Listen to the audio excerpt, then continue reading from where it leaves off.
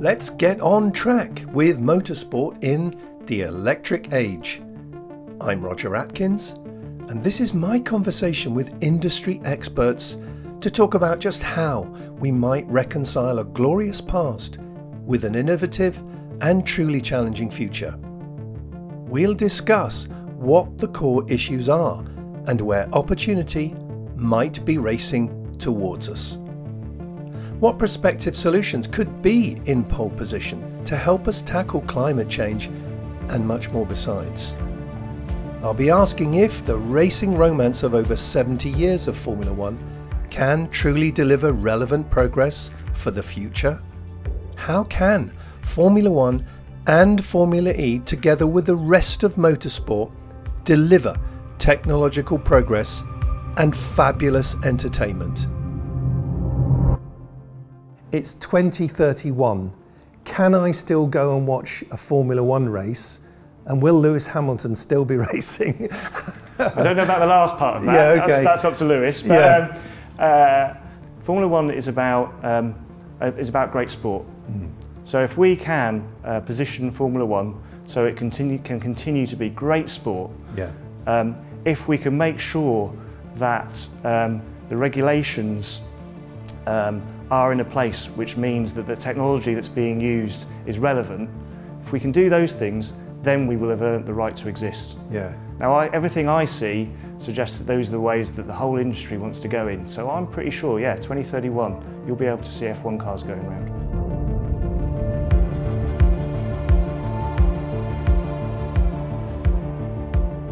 We see this future coming towards of electrification, and some people say, is it electric or eclectic in terms of the different things that are coming towards us. The romance and the heritage and all the things that have been there with Formula One for, 70 odd years, are deeply embedded in the psyche of lots of people. So it's a question of, romance versus reality, the realism of the future challenges.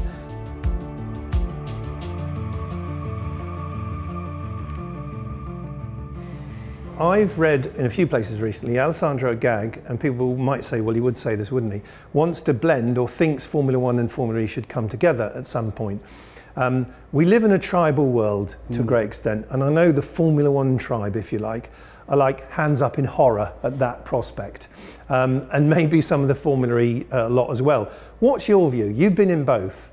Is there a way, or either could it, should it, will it happen, that these things will merge at some point in time? So I suppose there's a few aspects of that when you think that actually that a lot of the technology that's in the Formula E cars came from Formula One teams like McLaren and Williams. Then you could say already we've got an element of Formula One inside of Formula E. Maybe changes over the future where Formula One gets more and more electrification. I could imagine that. Formula E itself, obviously, in the next generation is going to go from the current 250 kilowatts of power under regen and under power in qualifying. And then we'll go to 350 kilowatts for drive, 250 extra kilowatts regen on the front wheels.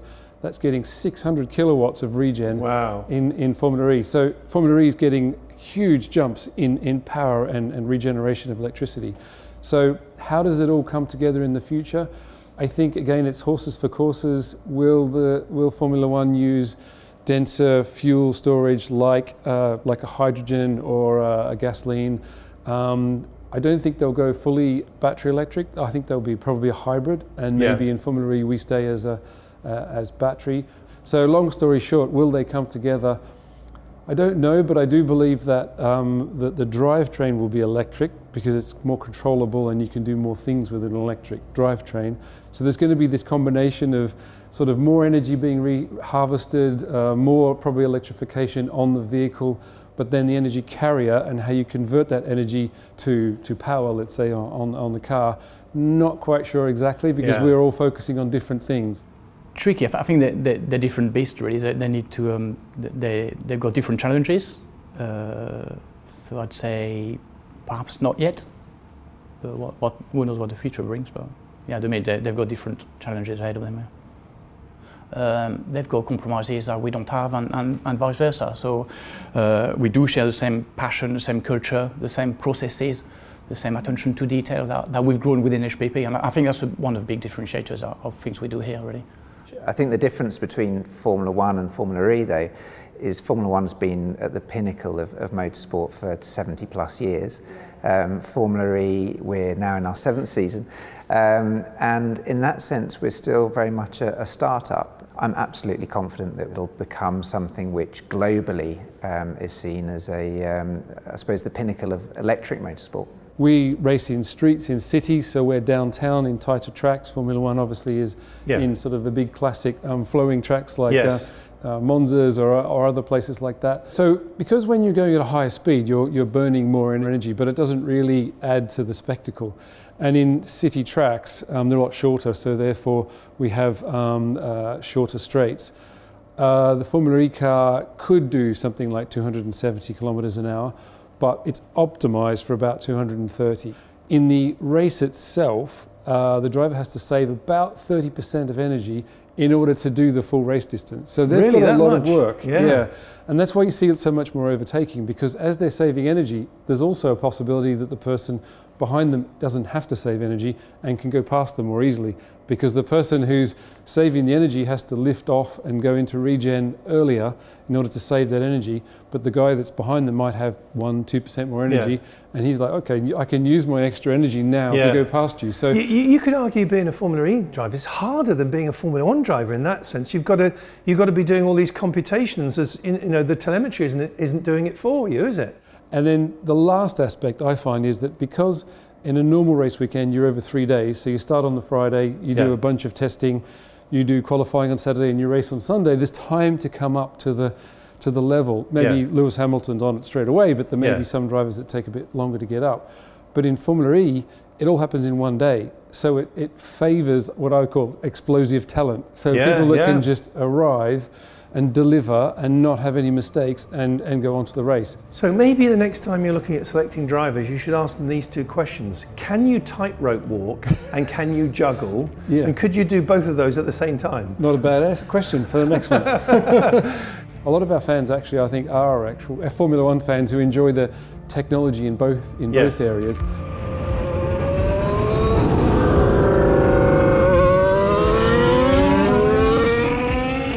The audience last year, I think, was over 1 billion for watching Formula One on TV. There is a desire for a long-term Formula One future, fast, noisy, exciting racing.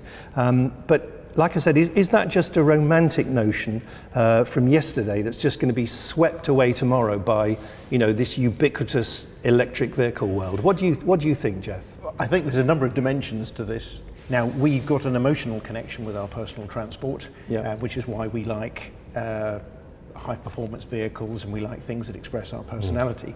But a lot of our personal transport, it needs now to have minimum environmental impact, it needs to be quiet, it needs to be safe. In fact, we're embracing assisted driving or autonomous driving. Whereas motorsport is staying with that emotional side, which is saying it needs to be exciting, it needs to be challenging, and particularly we like the man-machine interface. It needs to be seen to be hard, it needs to be something where we think, I don't think I could do that myself. It needs to be, inspirational.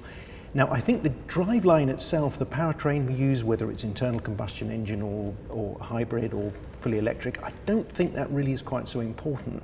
It's having that feeling of seeing something that you don't know quite how they've managed to do it. Yeah, definitely. On the edge, I mean, that for me, and I think many people that love motorsport, it's that point at which people are going to the very edge of capability of the vehicle, the bike or the car or whatever, and doing things that we would all like to think we could do, but we know we can't.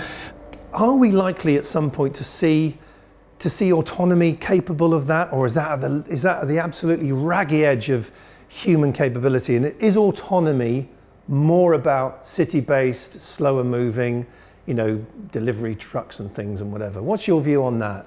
We all enjoy watching people battling on tracks, so I think that's one of the elements. I mean, that's, when you think about Formula E, we've even done things like the driver has to tell us how much energy is left in the car in order to make it harder. Yeah, you haven't got telemetry, have you? No. No, that's a good point. So that's deliberate by the FIA in order to make it harder for the driver and makes it more spectacular for us watching.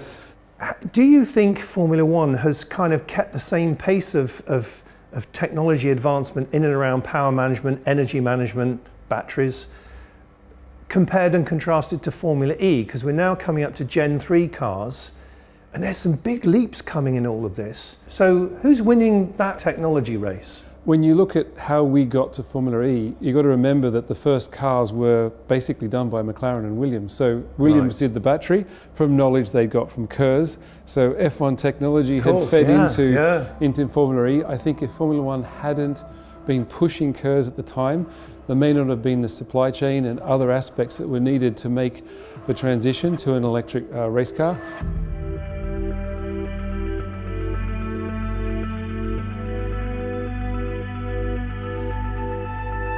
Formula One is a sport defined by regulations. That's what the word formula means. And the first hybridization started in 2009. Yep. You know, we wrote the rules that were packaged up and called the KERS system. We forget now, but when it was first defined, we all thought that the right solution would be to store energy in flywheels, because batteries at that stage were so poor.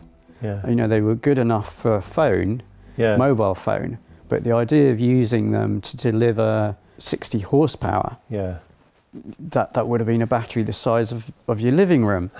That's not going to work, is it? So it was never going to work. But the fact that that opportunity was made available to the talented engineers and the budgets that they have to deploy to other talented engineers in specialist companies, such as battery technologists and so on, created terrific advances in those technologies back in those just 2 or 3 years to produce electrical solutions for KERS and batteries that weren't the size of your living room, but would fit in a Formula One car and deliver real technology accelerator. So let me just get this right. 2009, first Formula One win in a KERS-powered car. It was Lewis Hamilton.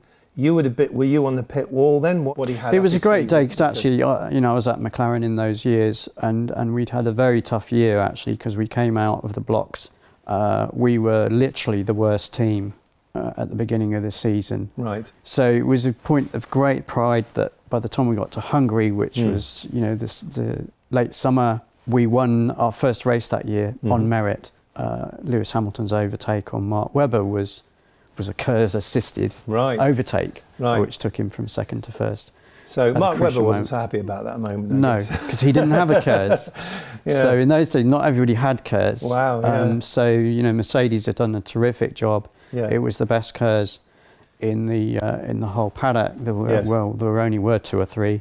Can I just say, as a motorsport fan, and particularly Formula One fan, you know, I like the sound. I like, of course, the speed, and that absolutely taking it to the edge, both of technology and in driving performance. There is a lot of focus now and discussion about how can Formula One progress given this accelerated, you know, electric vehicle proposition.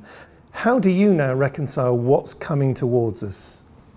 The point with the current power unit, it was introduced in 2014, you know, around 2012 and those sort of times. And what we've been doing ever since then is really pushing the boundaries of what you can achieve with combustion in terms of its thermal efficiency. And we've been working so hard on the electrification during that period as well.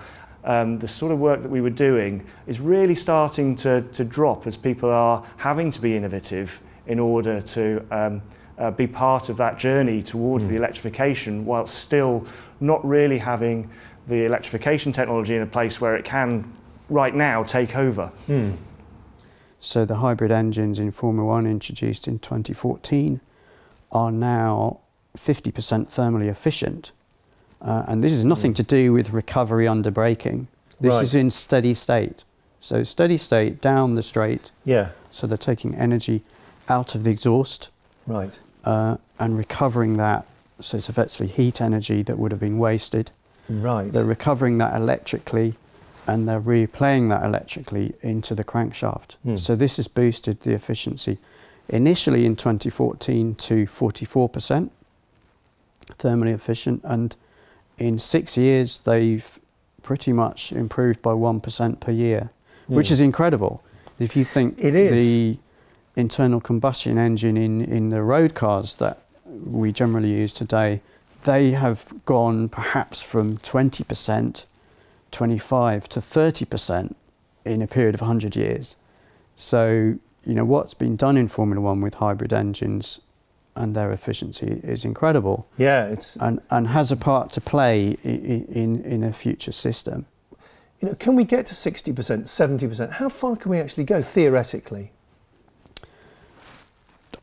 Yeah, frankly, I don't know the answer to that question. I think there will be some fundamental limits. Yes. In which will be driven by the physics, but they will keep pushing forward. You know, obviously Formula One is something that's been around for a long time, so there's going to be a lot of flow of information, if you like, from that direction towards the Formula E group. Although interestingly, we've actually already seen some of the work that we've done on the Formula E power unit especially transferring back into the current Formula One power unit. So I think actually there's going to be mutual benefit on both sides. Yeah, we're again very lucky to be here, but it would be wrong if there wasn't some healthy competition amongst that as well. We are chasing efficiency, pure efficiency, and then that's why it's enjoyable. Yeah. I heard about efficiency figures up to 97% in the powertrain this season. So what can you tell us about that? The efficiency figures are I find mind-blowing. You know, my background is not, they don't teach you that at university, you know, so this is amazing. EV is amazing as a powertrain efficiency, I find. They're actually currently talking about having no rear brakes, for example, which is, that gives you an example of how you don't need to dissipate it to heat, you can just regen it to the pack. Yeah, obviously we still got the front brakes for safety. There's always things like where if something was to happen, it's nice to have a bit of backup, or if you live on top of the hill. Or so yeah, but I think it's that journey in terms of defining the efficient car, if you want, is quite well planned with and well aligned with the Formula E journey. Yeah, well, Formula E as a series has been net zero from its inception, which is pretty phenomenal. But I don't think we can ever rest on our laurels in that respect. We've always got to be pushing forward and making improvements as we go through. So we're constantly looking at topics such as the freight that we carry around, for example, so away from the cars themselves. There are definitely things that we can do to continue to take those necessary steps forward. Because I think sustainability is something that is spoken about a lot, but it's actually the implementation of those measures that are going to make the difference, and it's key that we're held accountable for that as well.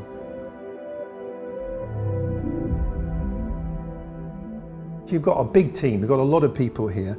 How do you now keep that team sort of motivated in progressing some of the combustion engine technology that you've talked about there, whilst they hear more and more announcements about electric this and electric that? How do you keep everyone buzzing, you know, so to speak? I don't think the future is quite as black and white as can be portrayed, and I think there is still a place, certainly along the journey, for some of the combustion technologies that we're involved in.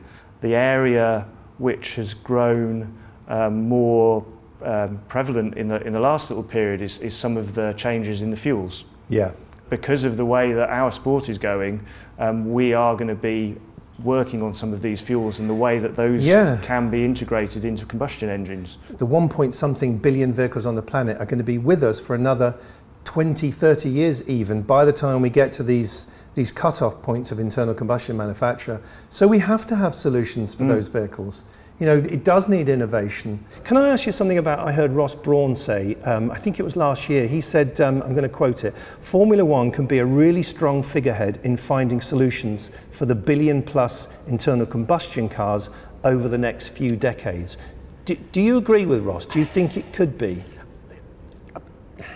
The quick answer is not quite.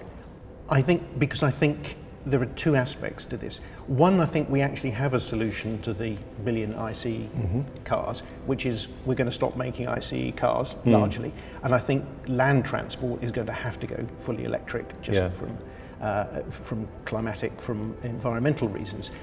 But Formula One, of course, is much more than just designing an internal combustion engine powered car. It's all about applying technology, it's about solving problems, solving people quickly. So half of his answer is completely correct. Yes, I think addressing the problems, Formula One is very well placed to address a whole lot of problems. The specific one about the internal combustion engine, I think, is largely going to be solved by saying, actually, we're only going to use it in very specific areas where we can afford it. Right.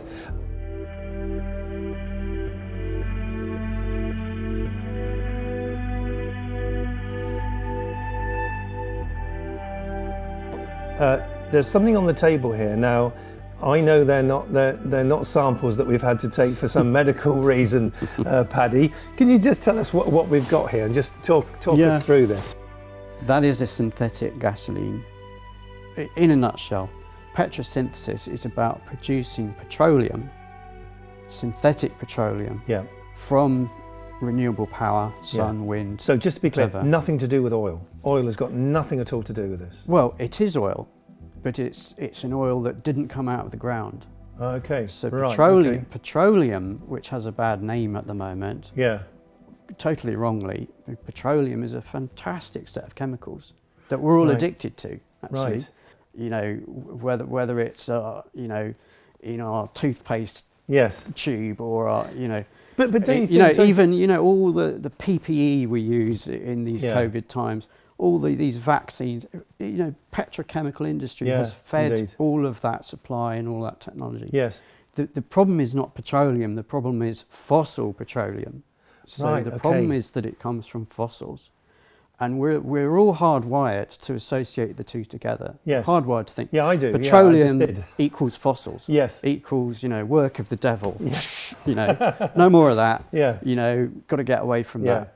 Essentially, they're made from renewable power, renewable electricity. Yeah. So that is fed into hydrogen electrolyzers. That hydrogen is itself already an intermediate fuel, much more suitable for storage than electricity, and useful for a very wide range of applications. And you know, the hydrogen economy has been talked about for many years and is actually, you know, gathering a lot of momentum. Interesting thing about synthetic petroleums is that you know, what's leveled against it all the time is the cost. Why is that? Is it well, because of I scale? think, frankly, it's because fossil fuels are just, you know, ridiculously cheap. Yeah. And, you know, incredible energy density.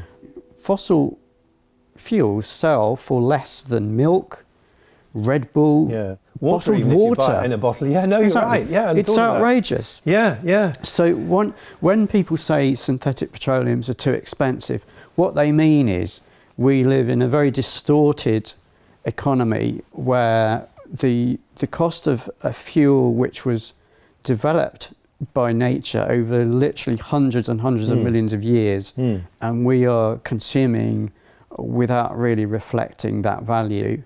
We know how much it will cost to make a synthetic gasoline or synthetic jet fuel, and you're looking at it, it's all in the plant. Okay. Downstream from that, there's no cost, because this is an identical drop-in replacement to our current fuel systems. So all your distribution, storage, all your vehicles have no new cost, because all those assets carry on business as usual.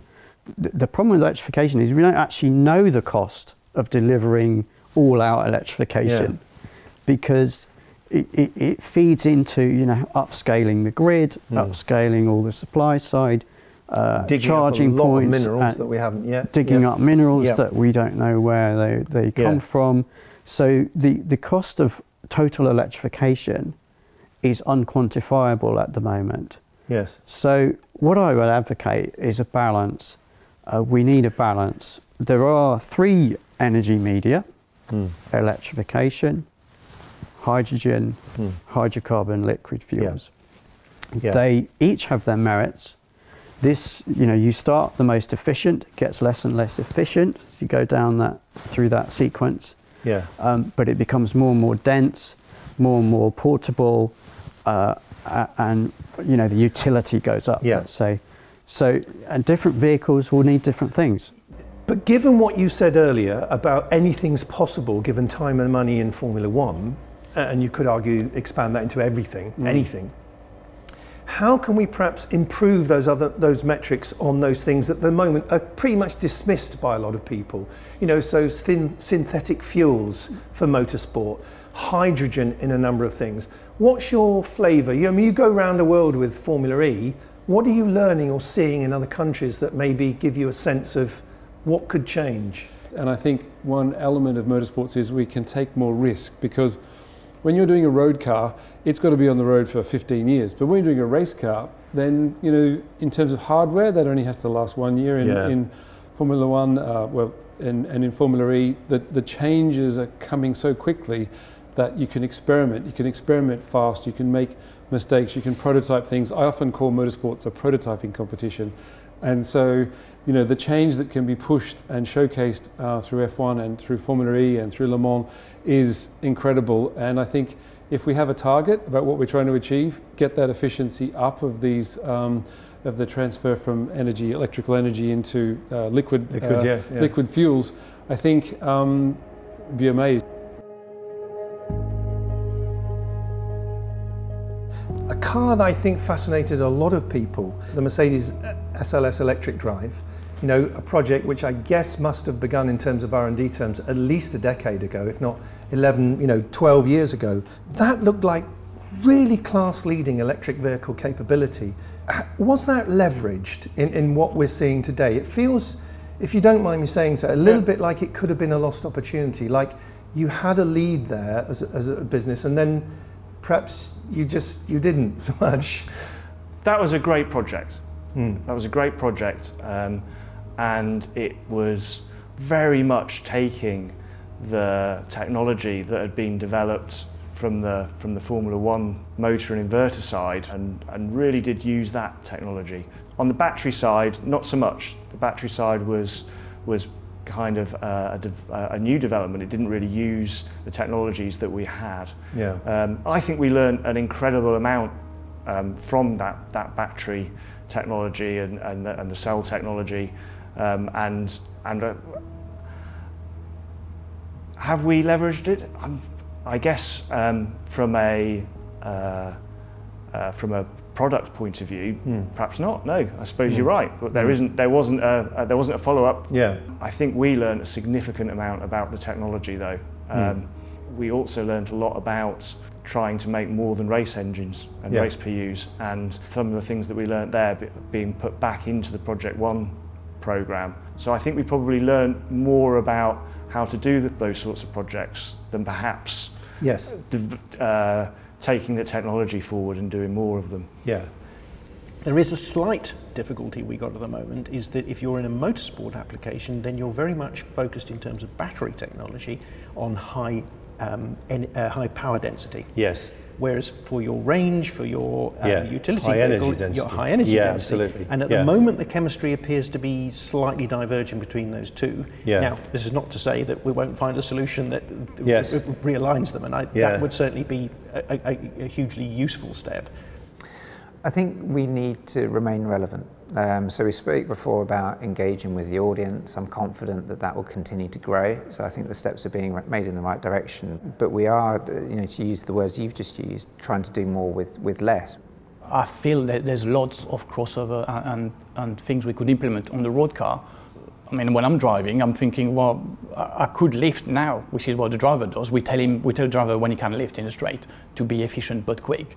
But it's quite hard to know as a driver, everyday driver, when do you have to lift or brake to not waste too much energy. So I think there's a few things, and it's something we're trying to do with the EQXX project, perhaps as transferring that knowledge of in Formula E we could do that. But imagine increasing your range by a third. That would be quite a big enabler, isn't it? So, can you give us any kind of glimpse, particularly around energy storage, of any kind of novel battery concepts or things that you're involved in, that you're allowed to tell me? If I put the sort of motor racing Formula One hat on, not a great deal really. Okay. The regulations in Formula One have been pretty static for a long time. Right.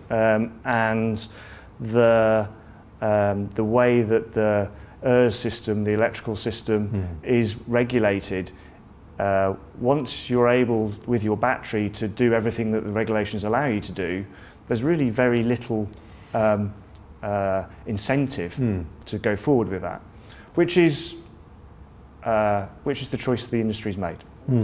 We have got some good knowledge from some of the projects that you've talked about in the past, and we continue to do some really good close work with Mercedes in their R&D areas. Projects that we're currently doing with battery technology is on the EQXX platform. Right. So the kind of platform to get up towards 1,000 kilometres on a single charge.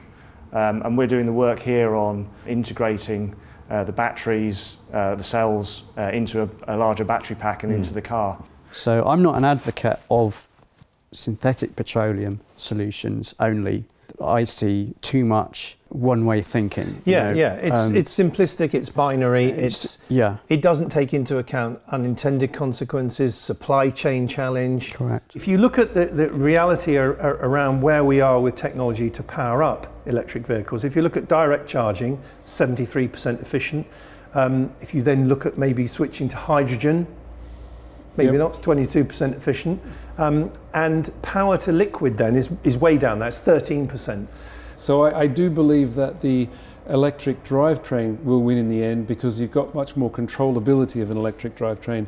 But then what is the energy carrier might change depending on where you are in the world. So if you're in a place like France, which has a lot of nuclear power, then it's obvious direct electrification to a battery electric vehicle should be probably the most efficient thing in France. But if you're in a place like where I'm from, Australia, which has a huge, vast spaces, but you need to take the energy from maybe the centre of Australia to the capital cities which are on the edge, the way you transfer that energy might be turning it into a liquid, which is then a synthetic fuel, which maybe then gets transferred to an internal combustion engine that might be burning ammonia or, as you say, hydrogen or another aspect. So I think horses for courses. Obviously, we have a lot of plug-in hybrids at the moment where you use electric to be clean in the middle of the cities, but for the longer distances, they switch to gasoline, for example, and that could be renewable in the future. So I think what's great about engineering is you can come up with all sorts of different solutions to things that we don't know the answer to right now.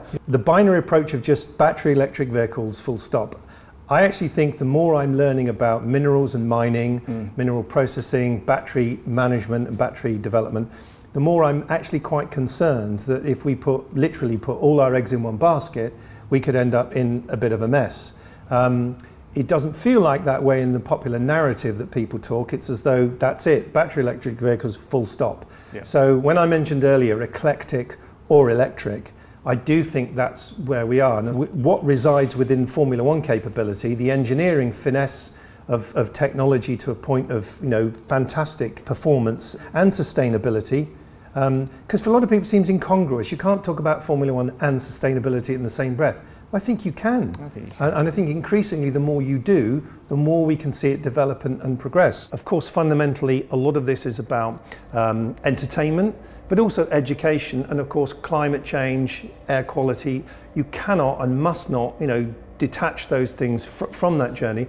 But nonetheless, I really believe, and I've used this phrase a few times with a few people we've talked to, that we just must be careful that we don't just throw the baby out with the bathwater. Yep. In thinking, let's go for a zero-sum game, never use a combustion engine car again for anything, even if we're using synthetic fuels perhaps, and just, we just go to a pure electric everything. I can understand people feeling that is where we'll go inevitably, but I personally think that's not needed, it's not necessarily, and if we do take that route, I think it will be personally a bit of a loss.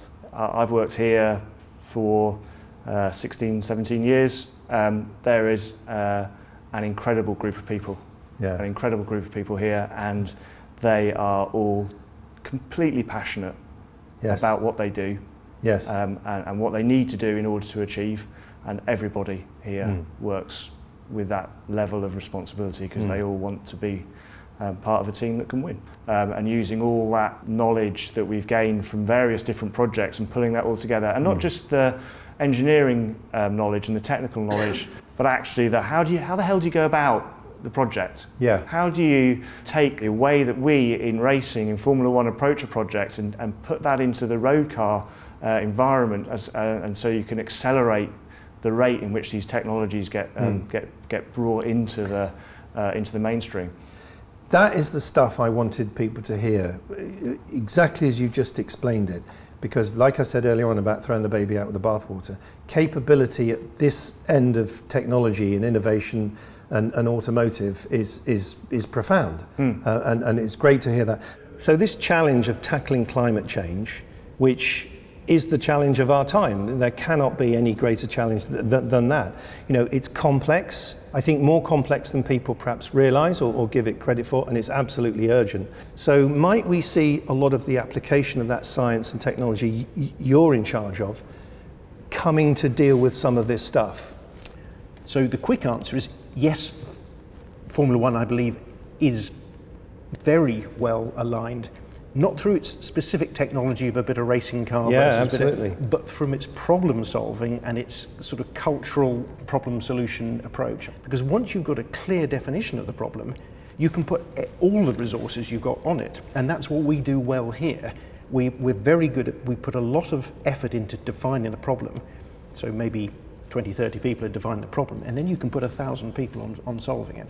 And that really scales up your ability to respond. You know, you have some of the, without doubt, the best engineers in the world. They're just drawn to Formula One. So they've got to be clever people one way or the other. We've got a very strong workforce at all levels in the organisation, and they're all really motivated and driven because they handle change well. They handle that challenge of change, and change can be scary for some people, change can be great opportunities for others. But going back to your earlier point, we've got both a technical challenge here, and we've also got a behavioural challenge. And what we need to make sure is the technical solutions are credible and support the behavioural challenges. There'll probably be other technologies out there that we don't know about that are just waiting in the sidelines because this wasn't a focus. Sometimes when there's a focus on something, then all of a sudden things come out of the woodwork and you go, what about this old process that was developed for something in the past that can now be mixed with this other process and potentially increase those efficiencies? Yeah. As I mentioned before, I think that we need to be authentic, so we need to do our part as well. And that means pushing ourselves to be benchmark from a motorsport perspective in being as sustainable as we possibly can be, as employing sustainable practices and making sure that those are driven through to implementation. You know, we literally can't afford to be complacent. You know, it's always got to be better, better, better all the time. A number of criticisms about our responses to climate change are, well, it's not enough, it's not going to make a difference. Well, that shouldn't in itself stop you doing that, as long as you remember that having done that step forward, you've got to keep doing the next steps. Absolutely. How far and how fast can we push the behavioural challenges, and how quickly can we bring technology that will enable those behavioural challenges to be effective? It isn't just racing on a Sunday afternoon that's exciting and glamorous and all of those things. There is a heck of a lot more to it. So one of my key ambitions in making this sort of small documentary is to ensure that we don't throw the baby out with the bathwater, because you've just described a lot of what that baby is. You know, there's a lot to cherish in all of that.